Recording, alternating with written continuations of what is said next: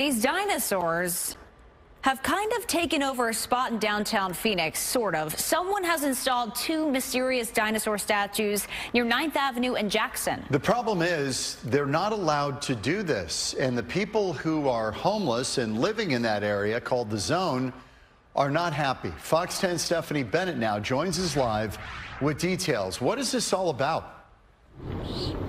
Good evening, John and Christina. Yeah, it's kind of a weird phenomenon that has just happened here, kind of almost overnight. Now, we're in the Zone, which many of our homeless population reside in. These are the two in question right here. Many are upset because of them. Two dinosaur statues, they popped up, but we asked around to see who owns them, and no dice.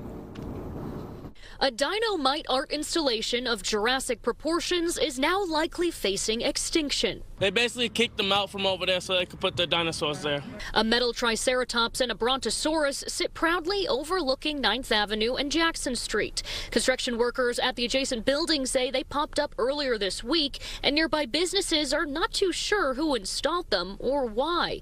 But homeless campers are not too pleased about them, taking up their valuable sidewalk space in the Zone. It really hurts us because that's basically where everybody used to stay. Like the whole block was filled with everybody.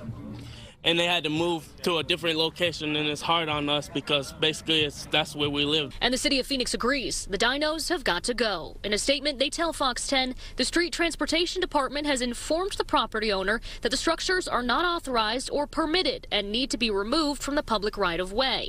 For now, we'll see if they continue on land before time runs out. I want them moved. If I had the choice, I would move them today. Yeah, and we managed to find a potential owner. We reached out to them, but so far have not heard back.